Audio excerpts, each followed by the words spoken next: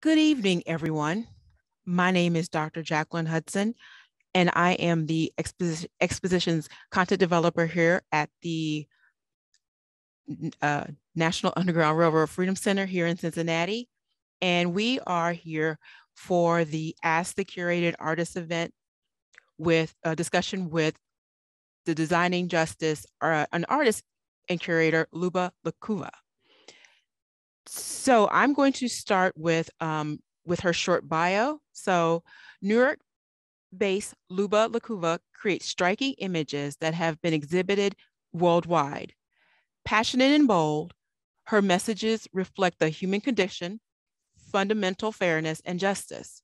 Her work is included in the permanent collections of the Museum of Modern Art, New York, Denver Art Museum, French National Library, Paris, Hong Kong Heritage Museum, the Library of Congress, and the World Bank in Washington, D.C. Her solo expositions include Insico, Paris, France, DD Gallery, Osaka, Japan, La Mama Gallery in New York, Art Institute of Boston, Museum of Design, Atlanta, and Jewish Museum, Milwaukee. Lukova has received commissions from Sony Music, Canon, the New York Times, Time, and Harvard University, among others. So I would love to welcome our artist and curator for the Designing Justice exhibit, Luba Lukova. Hi, Luba, how are you? I'm good. Thank you, Jackie, and thank you all for coming to our meeting tonight. First, thank you for the introduction, Jackie, and I would like also to express my heartfelt thanks to the entire Freedom Center in Cincinnati for hosting the exhibition during this pandemic. We made this large show possible. So I'm really grateful for all your help. And I would like to especially thank Director of Museum Experience, Katie Bramall, and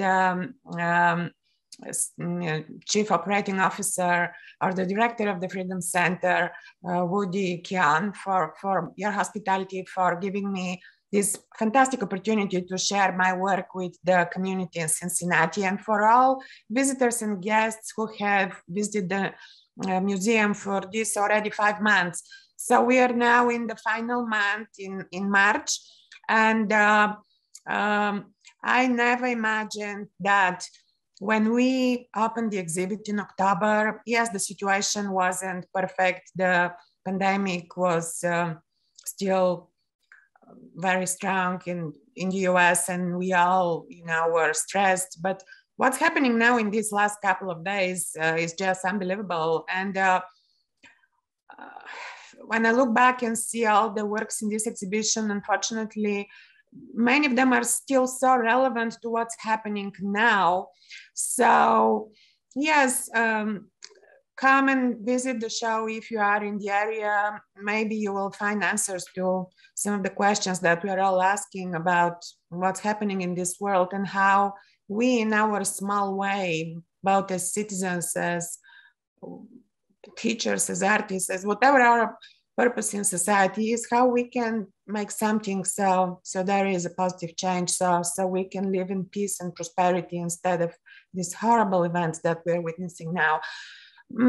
So yes, Jackie, I'll be happy to answer your questions, and I will share my screen and show pictures so you can guys see maybe a few photos from the gallery, from the display that we have at the Freedom Center, but also individual works.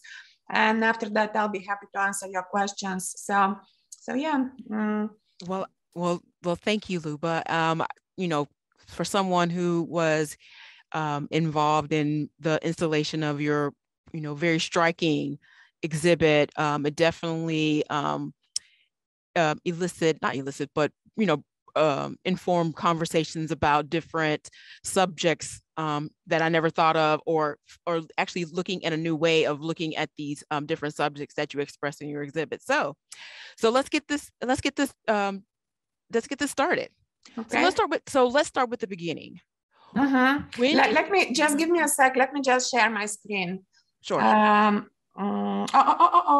Sorry, I pressed. Sorry, I said press leave a meeting. Okay. Share. And yeah. So I hope you see it full screen now, right? Or no? Yes, you okay. do. Mm-hmm. Yeah. So yeah, please tell me what did you want to ask me? Yes. So let's start with the beginning. When did you begin to create your art?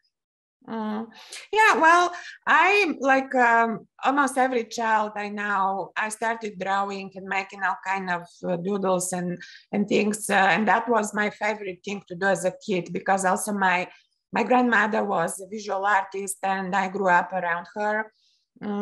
So I just never imagined myself doing anything else. And as you can see, first of all, this is a view from the entrance of our exhibition at the Freedom Center. And the symbol of this exhibition is a pencil and the two hands like a fire, making the pencil a fire stick. But the pencil is the very first tool that every child starts to play with, to make marks, to make lines. And that was for me, right? But in my practice now as a professional artist, I still use that, and always this creative process for me begins with drawing, you see. So basically I started drawing as a kid, and through my entire school years I went from one art class to another after school, trying to start drawing and painting better and better. And eventually I graduated from the Academy of Fine Art in Bulgaria, where I'm originally from, and I became a professional artist. But in the beginning of everything is really the pure drawing. When you learn how to make images from your imagination, first drawing from nature, you know, all kinds of exercises. Over the years, I cannot even tell how many art classes and how many years I've spent learning this craft. So there is now probably a specific moment that I could recall. Everything for me has been associated with that, with making images. That's at least in the beginning, when you just want to learn the craft. At some point when you feel already that you know how to speak with these pictures, then you start to think what you communicate and how you address the audience or the people who see it and what you want to tell them and how you want them to feel. So, but this is all part of, you know, growing as a professional, and that's the process for me. That's another view from the entrance of the exhibition, and I will tell you a little bit more about some of these images. Yeah, so I guess that's the answer. I started as a very young kid, and I never imagined doing anything else in my life. Yeah, I love that you connected the art with your family. So I think that's very important, and I think that's kind of like, you know, doing, you know, that's a drive of, you know, a force for you is you know, connecting with your family. So I think that's a great, yeah, that's a great way to, you know, yes, hone your art. Yeah.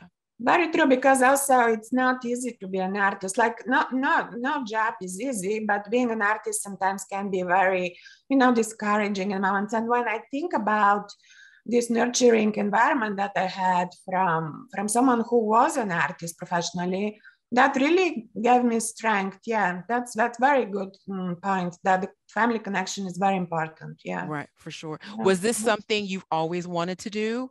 Yeah, I always wanted to do that.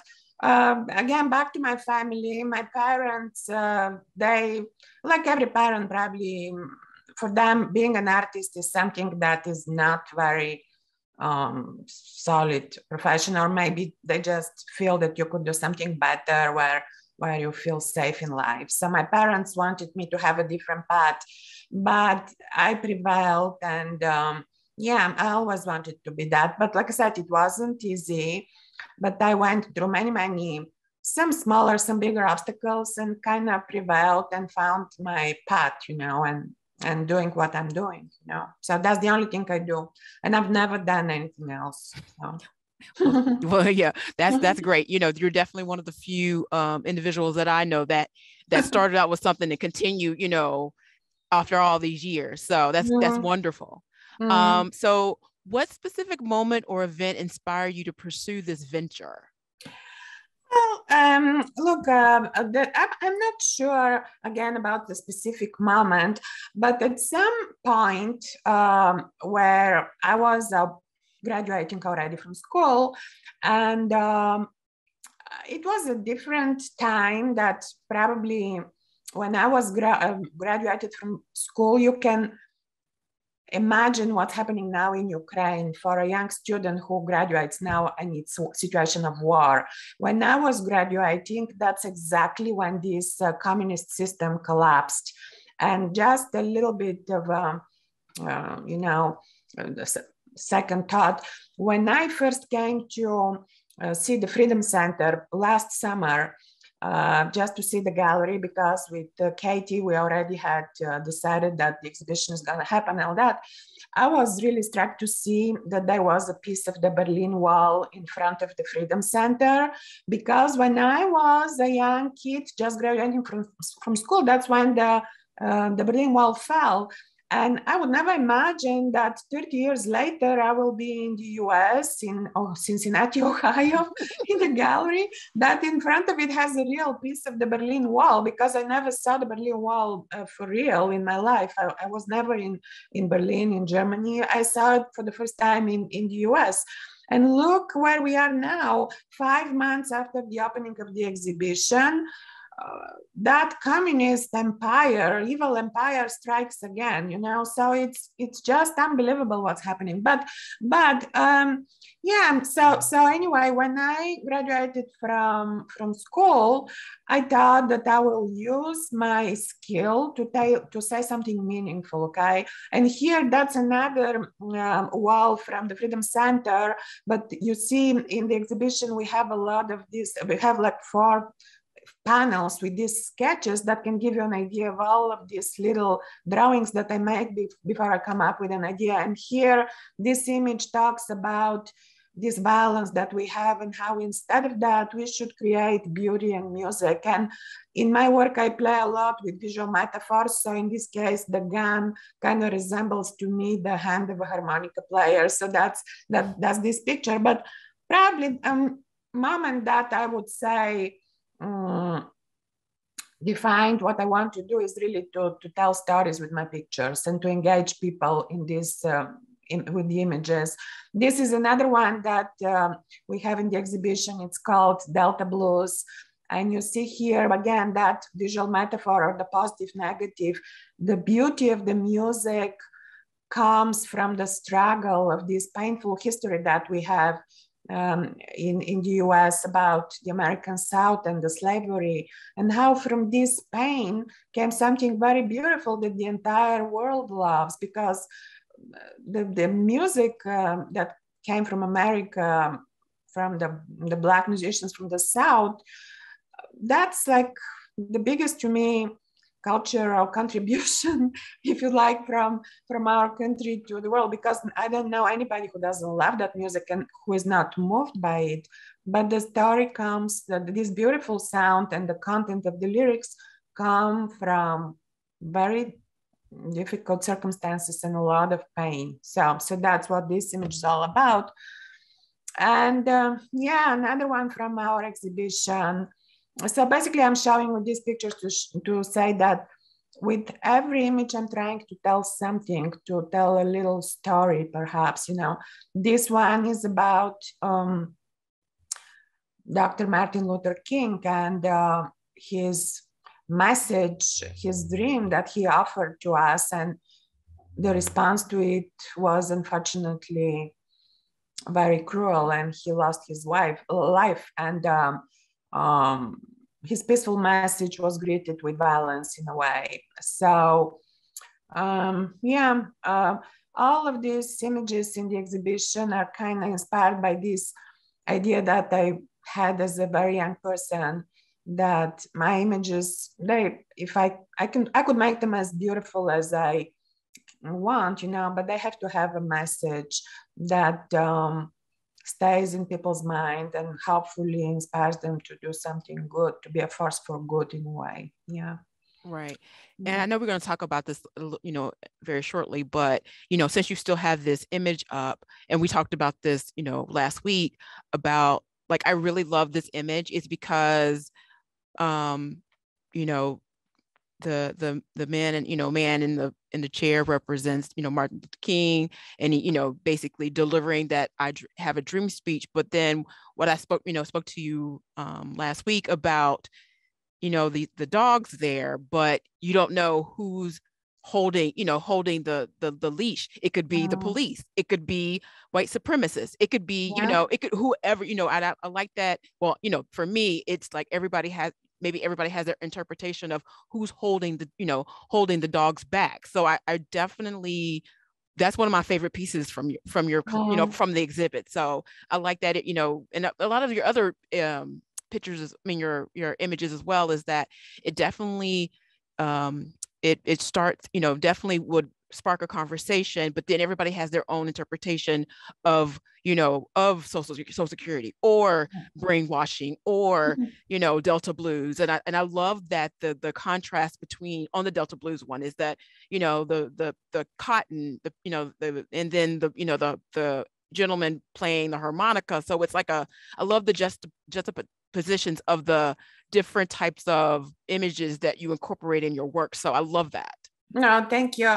But thank you so much. But yes, you are right about this, who is controlling the dogs. And in one of my sketches, I had drawn some hands, but then I felt that they just don't add anything to the picture, because you see that these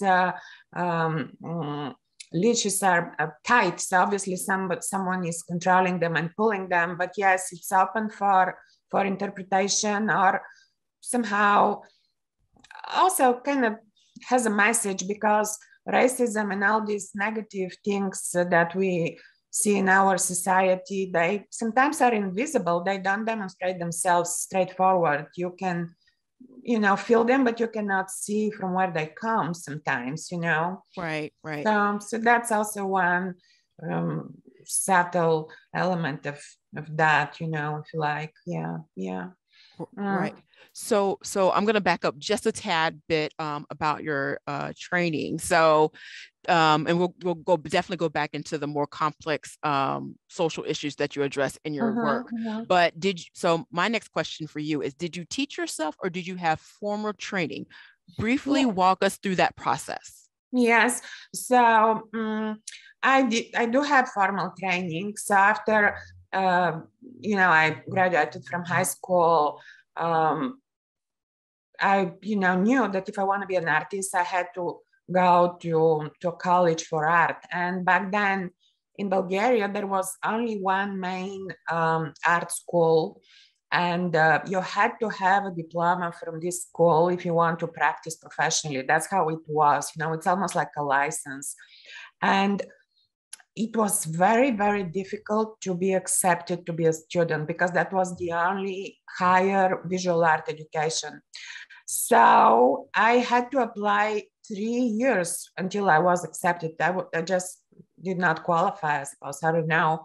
And the first time I applied, I also applied for engineering, because in my family my dad was an engineer, and I was good at math, and I was accepted there. To my huge disappointment, I was accepted to study that, but not the arts.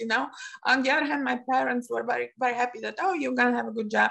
So I studied for 1 year engineering, and then I just said, I cannot do that. I cannot do that. And I went back home and applied 1 more year and another year, and finally I was accepted. So then after that followed 6 years of very intense art training, drawing, painting, all kinds of art medium and techniques and everything, which was great. It was just drawing and painting and just being involved with that.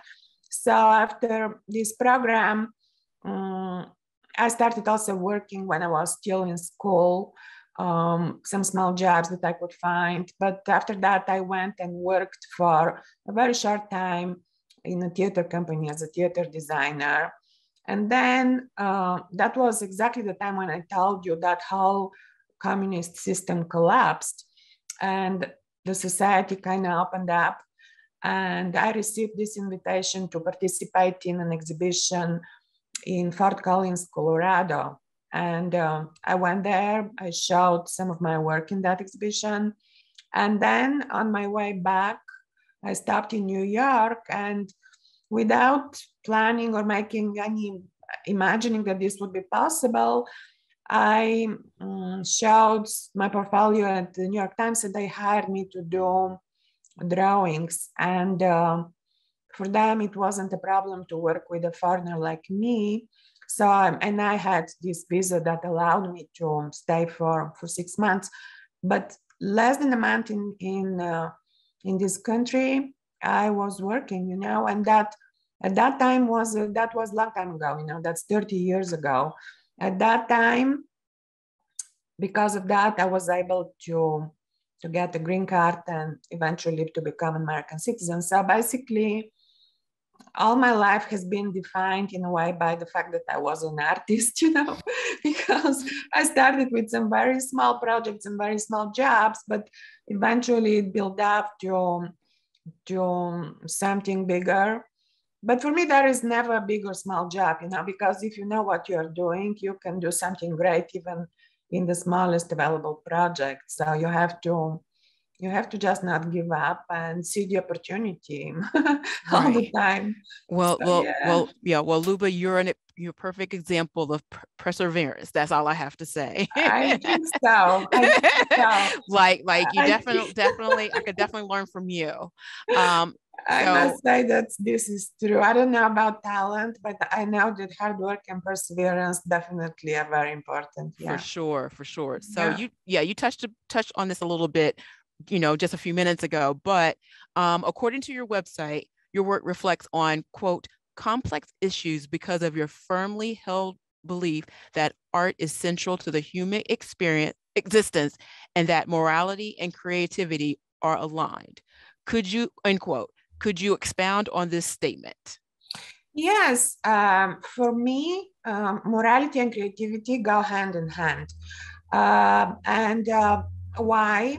Because look, we are drowned in so much culture that provides entertainment, provides ha ha ha laugh, you know, fast changing pictures, trends, fashions, all the, you know, changing all the time. Everything has to be the newest, the latest.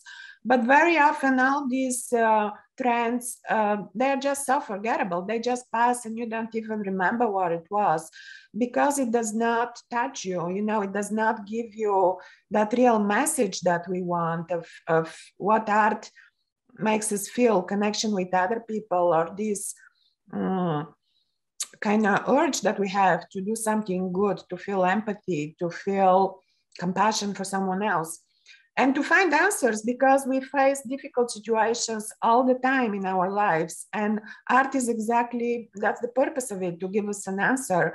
And that's where the morality comes. Creativity, yes, to be, everything has to have that moment of entertainment in it in terms of, you know, art. But there should be that second layer where it gives you a message. And that's what I'm trying to do with my work. I hear very often from people, oh, that looks so beautiful and so that, but then, and I said to myself, well, I'm depicting all these really heavyweight issues that are not very beautiful, right? But the image, maybe the line, or maybe the message makes people feel uplifted a little bit. And maybe that gives them that feel that that's beautiful, you know. But yeah, that's my theory about it. That if you really want to, what you do as an artist, to have any, to me, long-lasting effect on people, you have to give them some content. You don't have to just entertain them or surprise them or shock them or just some kind of meaningless provocativeness that we so often see in visual culture in terms of language and in terms of presentation and all that. So yeah, and this picture, because I keep it on the screen for so long, I don't know if it's beautiful or not, but it's definitely truthful for what we are experiencing now. And it was done 2003, so almost 18 years ago, or almost 19 years ago, when we were debating the US involvement with Iraq, the beginning of the Iraq war, when we knew that back then the knowledge was that Saddam Hussein had nuclear weapons. And then we started this war. And it turned out that he did not have them. And that caused such a tragedy we lost so many young people, about Americans, and caused incredible tragedy in that whole region there. But now we are again in that same situation. What happened to our diplomacy? How we couldn't prevent that? And this madman, Putin, he definitely has the nuclear weapons. So we just hope and pray that this will end before something terrible happens, you know. But seeing something that was done such a long time ago, and this another one that is also, this isn't the dialogue where is not the answer was in the exhibition in the Film Center, and this one too. This I did when I saw a documentary about these young people, American soldiers who started coming from Iraq, and they were learning how to walk with the temporary prosthetic leg that looked like just like a cage upside down. So what is the price that we pay for these wars? Something else here about the privacy, our privacy. It was done again, I believe, when George Bush was president, and when they introduced this Patriot Act that allowed the government to spy on ordinary Americans. So all kinds of questions, and something here that is very also related closely to what we are seeing now, because it was done by invitation for an biennial art in Ukraine, who asked me to do something on the Chernobyl disaster that they had. And how, if you know from recent history, that reactor exploded, and this radiation covered that whole region, you know. So I was listening to the news the other day. They already captured that site of this, and this event caused enormous suffering to the whole region. So yeah, with my work, that's, I think, an interesting aspect of it, that I very often deal with subjects that cover completely different, sometimes regions of the world, or completely different aspects of what we are doing in our civilization, and how, you know, we play some dangerous games sometimes. So I'm just, like I said, I'm very much impacted by watching what's happening in Ukraine, and I really, really hope that this will end soon. And I don't know, something has to happen. So yeah, this one also is in our exhibition at the Freedom Center, and it's about our debate. I know that we have some very passionate opinions nowadays about immigration, but still America is a land of immigrants, except for the Native Americans. And people come here from all over the world, and they contribute to the growth of this country. So that's why I did this person as a grafted tree, you know, showing that every one of us, no matter how we came here, we should find a way to contribute to the growth, not to something positive, you know. So that's, you know, I guess a hopeful message of what it is to be an immigrant. And this also about this stupidity of war, that instead of spending our resources on educating young people, we throw them in these wars. So here the missile becomes a pencil sharpener. Yeah, something else, like another theme about this gentrification that we see in our big cities and in small cities too, and especially where I am in Long Island City in New York. It used to be a great art community with artists occupying some old industrial buildings, but at some point, the real estate developers, they liked very much that region and started building these gigantic condominium towers, very expensive. And they kicked out all of the artists from the area. And this is, again, the element of harmonica that kind of resembles a tall building. And the image is about whether art can survive among these expensive but very boring looking glass towers that they're building in my area. Yeah, so that's something else that you can see in the show. 3 images that address the women's rights in the Muslim world. And this one shows, I mean, all of these 3 images show everyday situations in which women cannot enjoy life, simple things in life like a man would do. So eating ice cream, you cannot do that if you are covered completely with that burqa.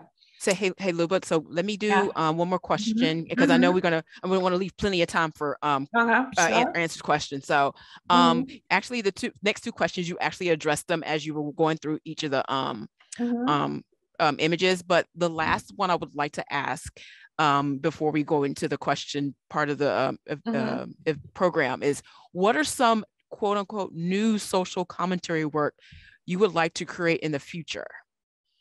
Well, as you can see, my work really addresses what's happening around us. So there are so many themes that I can address that I just don't know even from where to start, you know. What interests me though is to find and see the positivity among all this negative bombardment that we have, you know. So that really interests me, because just the fact when you address something which is really like troubling situation, just the fact that you address it, that in itself is a positive thing, you know. But I still believe that because when you look back at the history, people have done terrible things to each other, but in the end, we see progress in society, right? We cannot deny it. But yeah, definitely want my message to be positive, but at the same time, to address what's happening without any fear that you can be censored, you know, just to be truthful and honest and to try to reach people, you know. That's why I keep this language always, my visual language is, some people say deceptively simple, but I want to be easy to understand. So hopefully to inspire positive actions, you know. So that's what I want to do. And if you ask me what I really have done most recently, just last month I completed 11 new images for a book called America in 100 Charts. And it examines with different statistics why things are the way they are in our society today. And this one, for example, it has a little bit of humor in it, but it talks about how these billionaires build these rockets like Amazon and Bezos, and they fly these multi-millionaires to enjoy the space for half an hour. And they build these weird shaped rockets, and then people wave at them, take pictures, but the infrastructure is falling apart. You know, the bridges, our roads are falling apart. So it's an interesting project that I did, and I cannot show more images, but that's just one of them, you know. So yeah, so many issues that you can tackle. I have also another project coming, which is my personal project. It's inspired by the blues, and it's a series of 12 images. And you have in the exhibition 3 of them, but the new ones I have never published or shown yet. So yeah, I do all kinds of things. In the end, I want my message to be about our shared humanity and that hope that we could do better than what we are doing now, okay? So this also is in the exhibition. And when I was doing the planning of this, the exhibition layout, this image you can see when you enter, you can see it on a yellow background. And, you know, that's the hope that within our heart, something new and something positive can grow, you know. So yeah, that's what I could say for what I want to do. Right. It's, you know, possibilities are endless. Yeah. Right. That's awesome, Luba. So we're going to go ahead and dive into some questions. We got a lot of questions from the audience. So I'm going to start with the first one about the Broadway series, The Very Back Wall. Do you miss that work? What were your approach to Broadway? Oh, I don't miss it at all. And I keep doing it. And as a matter of fact, they're waiting for me now for a new piece that I need to probably start working tonight, you know, after we finish. But no, I keep doing work for the theater. In that wall, though, you will see a bunch of works with some great theater artists that I had. I've been like really lucky to work with them, like Ellen Stewart and the La Mama Theater, Judith Malina, the Living Theater. These people, the companies still exist, but these two amazing theater directors, they passed away, and they left an amazing legacy. But I was lucky to work with them for a long time. But no, I still do that work. Just we didn't have that much space in the gallery to show, but I still do that. Right now, I'm doing new work for a company which is also in the gallery, Odyssey Theater Ensemble in Los Angeles. It's a great company in Los Angeles. So I'm doing new work for them right now. So like I told you, after we finish the talk, I will go to my desk and work a little bit on that. No, I mean, I thought when I included the theater work in the social commentary series that will add another dimension to the whole exhibition, because all of these theater productions, they tackle also social issues, but like theater always anyway tackles social issues.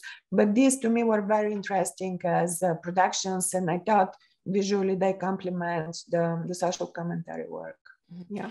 So I have another question. Does this exposition represent your complete body of work? Have you explored other types of art styles or other things in your professional career? Oh yeah, no, it does not. It does not explore. It's not absolutely not everything. It's only what 54, 56 pieces that we have there. No. For example, one solid project that I did, and I'm very proud of it, is one publication, like a series of prints called Remembering the Women. And it was an interesting project because a publisher from Chicago asked me to, if I would be interested to visualize different stories from the Bible where women play important role, and these stories are not very well known. So that became a very good, well-selling publication for them. And then they published it like a series of only of prints, So no, I've done so many other things. And like I told you, that's not even all of this, let's say, social commentary work I've done. Initially, this exhibition started in Atlanta. And when I saw the layout of the gallery, I just figured out how much work I can fit in. But I think it's the right amount of work. In the Freedom Center, I believe there are 5 or 6 new pieces that I shot for the first time in Cincinnati. But I think this is the right amount of work. You cannot make it much larger than that because it's, first of all, difficult to travel. And then it's a little too much for the viewer, But no, that by no means it's not everything I've done. No. So the next question will be, are you planning to exhibit your work in Europe anytime soon?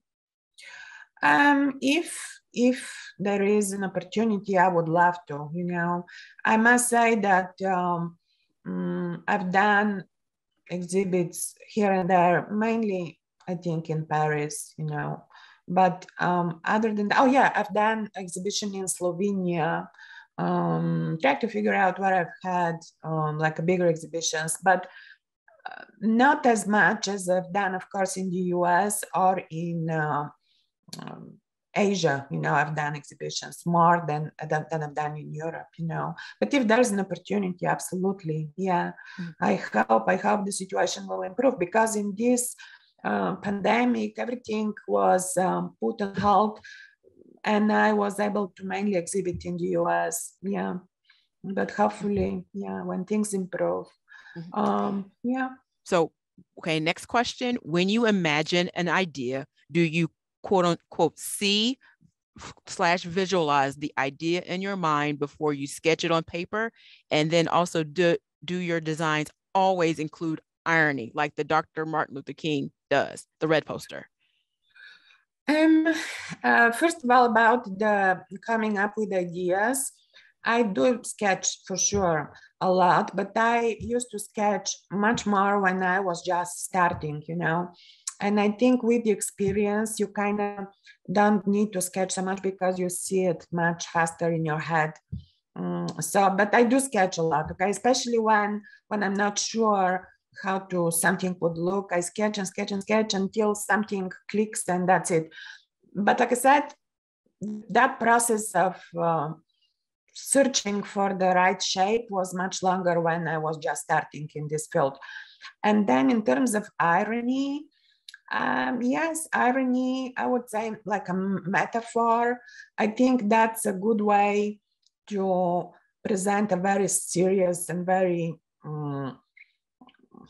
sometimes difficult topic, because if you present it in this way, when there is, I wouldn't say humor, but even in some pieces you might say there is humor, but if there is this metaphoric twist, that makes it more interesting for the viewer, or the viewer kind of feel that they discover it by themselves, Mm-hmm. Because everybody knows I have a dream, right? Everybody knows who is Dr. King and what he did, but how to present it in a way which is not cliche, which seems like new for the people, which will probably trigger their interest if they don't know, to learn more.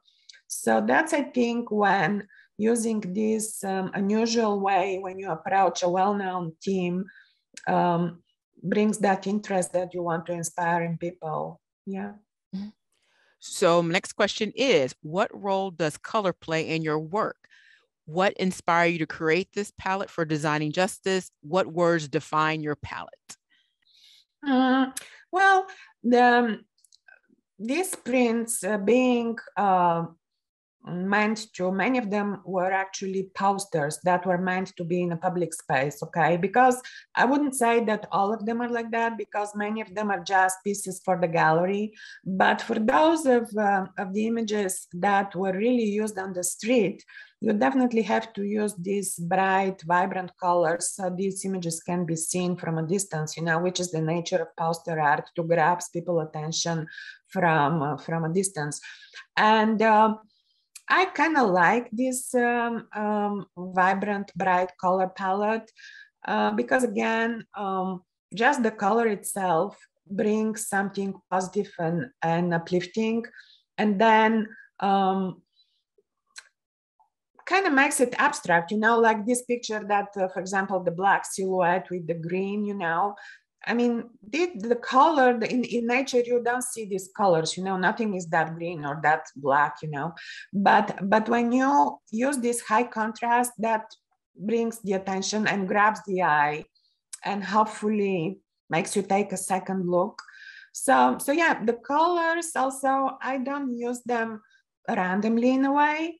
I like to use the black color because it gives structure to the image, and just the silhouettes and the lines kind of get even that more of a pronounced look, maybe, especially when the line has some fluid, nice quality. The high contrast kind of emphasizes that, so I love that.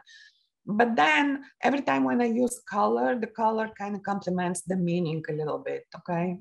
It's not just because I just think, why not try it, do it blue or do it green? It always kind of helps the message a little bit, yeah. Have you ever thought to create animation? I have done a little bit of that in a small scale, you know, never had the opportunity to think of a big project where I could tell a longer story with images that move. But in this simple form, with like a GIF, when you can easily start make an image moving, I've played with that just for fun. But I've never thought about doing something really that tells a story in time, you know, because when you look at the still image, the story is within that simple picture. But if animation allows you to tell a longer story in time, that's an interesting idea too, but I haven't had the opportunity to do something like that yet, no. But I've played with moving with my images. Yes, I've done that. I'm sorry, going through these. I think that, oh, you know, I think you touched on it a little bit regarding from a Pratt colleague who has always enjoyed your work. What are your views on the Ukraine situation? Are you creating some work in response to this moment? I think you touched on it a little bit, but you can go ahead and kind of, you know, revisit that. Well, I have to say that I know so many artists from Ukraine because I told you I've been there, and they just unbelievable. You know, I will definitely do something. But this, for example, the piece about Chernobyl, that was done for Ukraine. You just, if you read the story of this country and these people, first of all, they're such a great example of what is really to love your country and to be willing to give your life in the 21st century. Because when we read history about all these heroes who just threw themselves in fight and lost their lives very young, you think, oh, that's in the past. But now it's happening in front of us. So they're an incredible example of loving your country.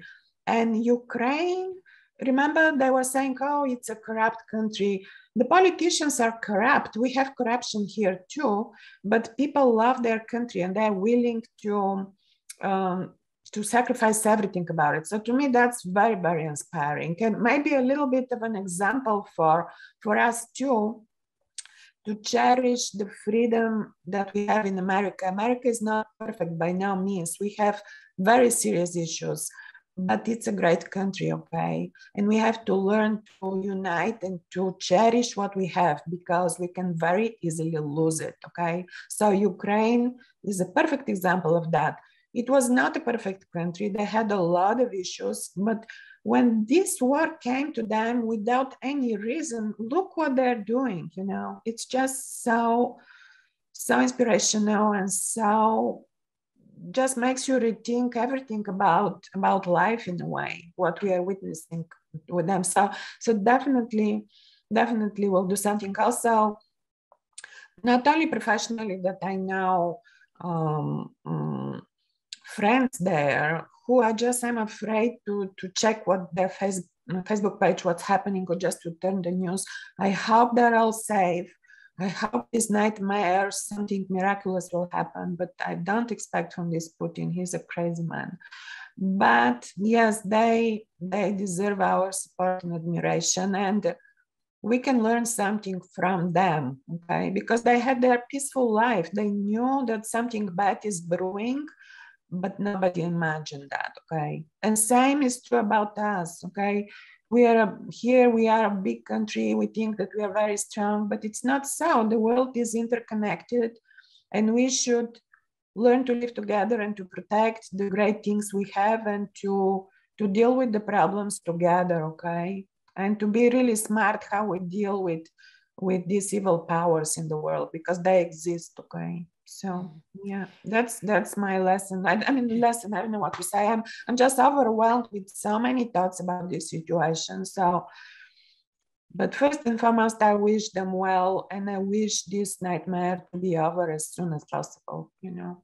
Yeah, most definitely. It breaks my heart seeing those images on television and on my, you know, scrolling through my phone or whatnot. So I hope, you know, it just resolves very soon. Next question is, how do you decide how many prints per piece to sell?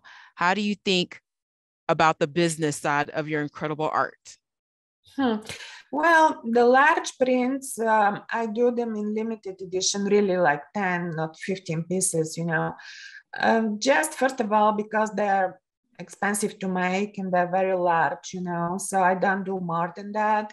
But I publish smaller size prints that are very inexpensive in that portfolio size pieces, like say 11 by 17, 14 by 20 I've published, 11 by 14, something that you can easily frame and use in your home, because not everybody have the space in their homes to put something that large, you know.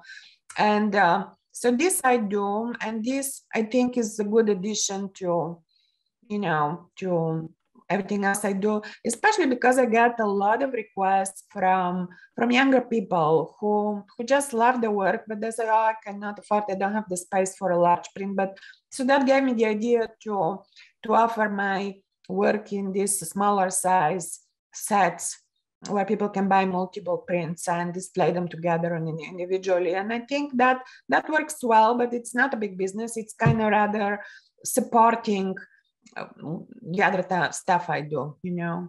So yeah, but the larger prints are in a limited edition, very limited.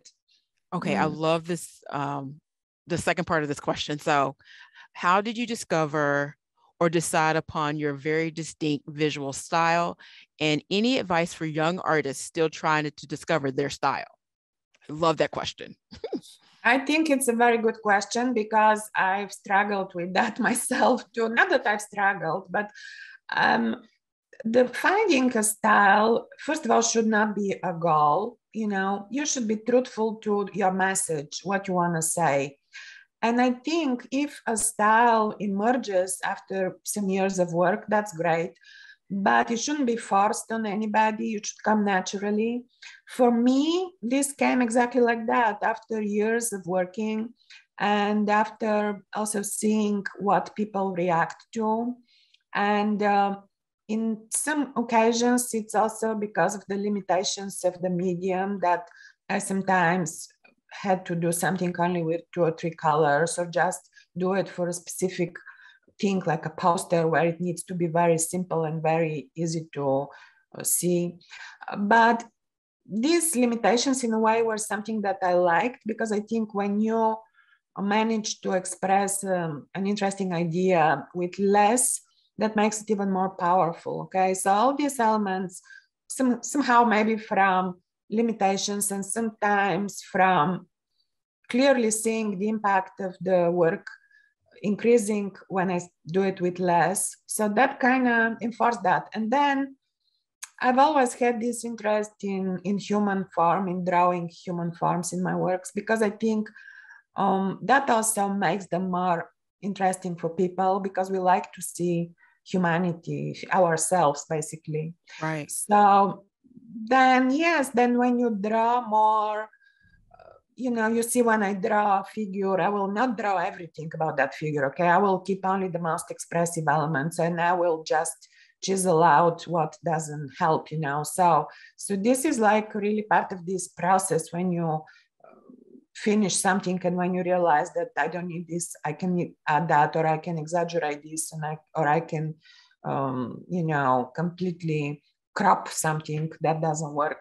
So that in a way comes with experience, and eventually people start calling it a style, but it's not like a formula that you apply from piece to piece. It's every time you make a different decision, but definitely I would advise not to stress too much about your own style, because people react to your message first. If you just come up with some stylish work, you see, that's exactly about what I was saying about the trends. The trends come and go, styles come and go. But when you say something that touches somebody's heart, that's strong, bigger than the style. But if you work long enough, and if you like particular things about, like say, drawing people or drawing other things, maybe that will become a style for you, that and people will recognize you for that. But it shouldn't be only the style. The first and foremost should be the message, I think. Yeah. Awesome. I'm going to end it with this last question. So and then wrap up. are there subjects you intentionally avoid or things that you're afraid to do? I love this question too. I'm trying not to avoid anything, okay? No, I wouldn't say that, okay? We live in a free world where we can do whatever we want. It's rather my decision of, do I really want to send a message that will make people feel helpless or feel depressed, you know? To me, that's the balance always. By depicting something which is not very cheerful, how to make it not depressing, okay? So color helps in that. And all of kinds of considerations that I have, you know, but fear has never been one of those, you know, never, since a very young age. I know that we live now in a time where there are a lot of things happening that deserve to be addressed. And this exhibition, like I said, started in 2017, where that was what I came up with. Since then, there are many other issues that deserve to be addressed. And probably that will become another exhibition. I don't know how it's going to be called. But what you can expect from me is always the same thing, that I want to address the issue, but I don't want people to feel like it's not within our reach to fix it, okay? So I want always to have this element of positivity in the end, you know? So I'm sorry, this is the very last question. It's a short, you know, it requires just a short answer. Is your work still at MoMA in New York City? Oh yeah, yeah. It used to be. They kept it on display in 2014 for 1 year, but then that's how they do. They rotate the works. So yeah, I don't think if you go there you can see it now, but it used to be on display for a whole year. Yeah. Okay.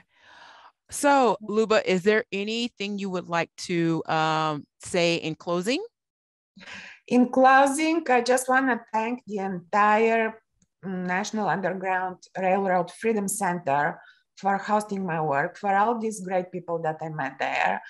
I will be coming once more just to take some more pictures, and then we can come down to take down the show. But gosh, what can I say? No, thank you, and thank you to everybody who came. And I wish everybody to do what they love doing, and to be absolutely, if you just follow your passion, I'm sure you can go somewhere with it. It's always like that. Yeah.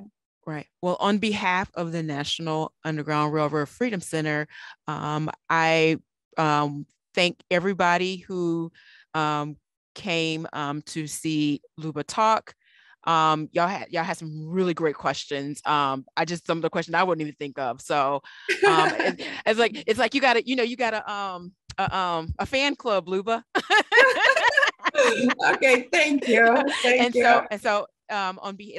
behalf of the Freedom Center, my name is Dr. Jacqueline Hudson, and wish you all a great night. And I'd like in the chat, 7 to 10 days, we'll have this video up for next for viewing at a later time, or you can direct somebody who wanted to come or missed it, and you can direct them to that website. So to that link to the website. So thank you and good night, everybody. Thank you. Thank you, everyone. Bye. Bye.